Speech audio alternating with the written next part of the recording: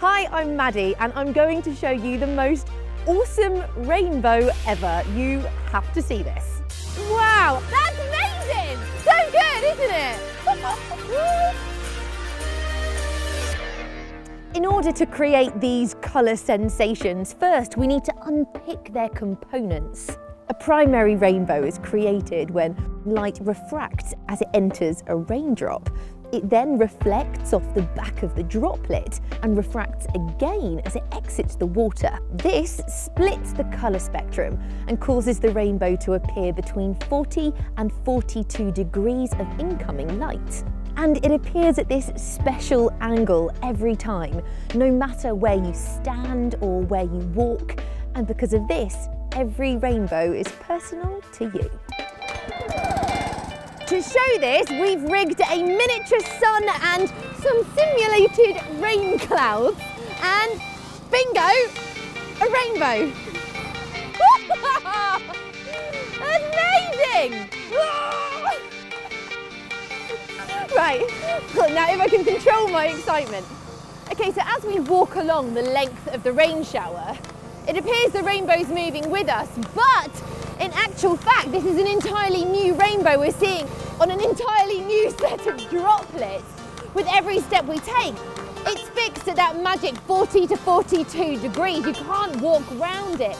And that is why you will never get to the end of a rainbow. Of course, every so often you might see a double rainbow.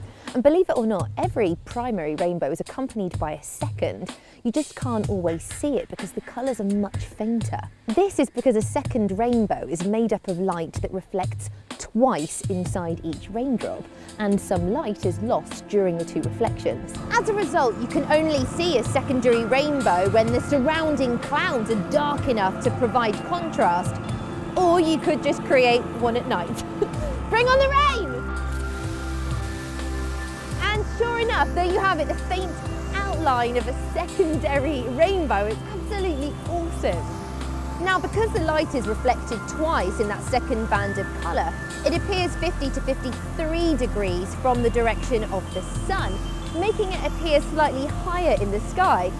And with secondary rainbows, the colours are the other way around. So blue is on the outside and red is in the middle. But light reflects multiple times inside each raindrop, creating even more rainbows.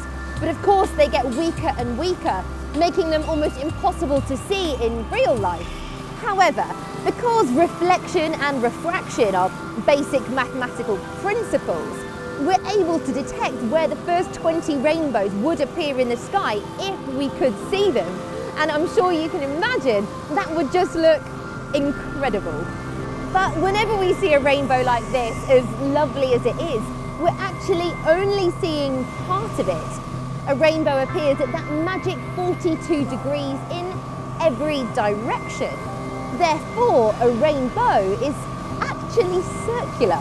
We don't usually see the full circle, simply because there aren't enough raindrops 42 degrees beneath the shadow of our heads.